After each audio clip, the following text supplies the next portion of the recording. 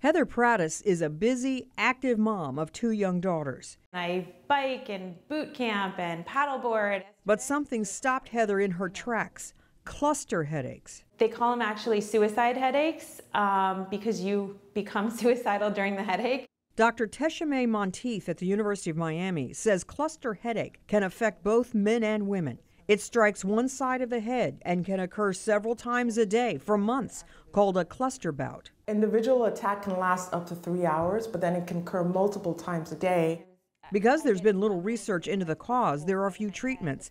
Heather has been on 10 different medications. Oxygen was the only thing that worked. A Tang will last me 2 or 3 headaches. Now there may be something better. The gammaCore is a non-invasive vagal nerve stimulator. It works by stimulating the vagus nerve and blocking pain signals that cause cluster attacks. So the idea of stimulating the nerve to disrupt the pain signal is a way of potentially helping patients. Patients can control the level of stimulation. They apply it to the neck for up to 2 minutes. Heather hopes the little device will help, That would be a godsend. relieving the pain so she can get back to what's really important.